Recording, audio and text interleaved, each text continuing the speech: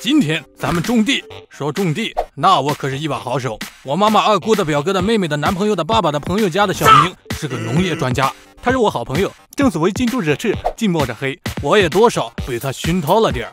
小瘪崽子，废话真多。是这样哦，看到没？就是这么简单。小杨，你看到没？我看到了。这家伙为什么可以站着不动种地？哦，这不是小杨，给你小麦吃，跟我，怎么冒爱心了？算了，我可养不起。那是狼，我的朋友。看我贱啊，好贱！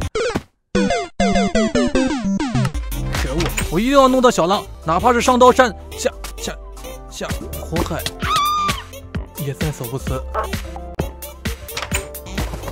胡汉三又回来了，这次一定能！我干！我不信了，再来！小狼，你给我站着别动！停下！哎，刹不住车了！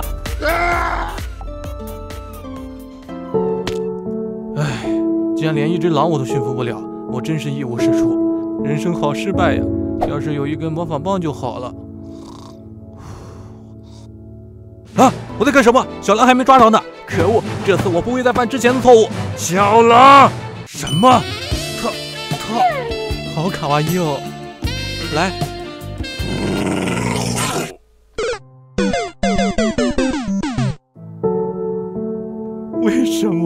为什么真心换不来真心？之前的苦力怕也是这样，我只想要个朋友而已。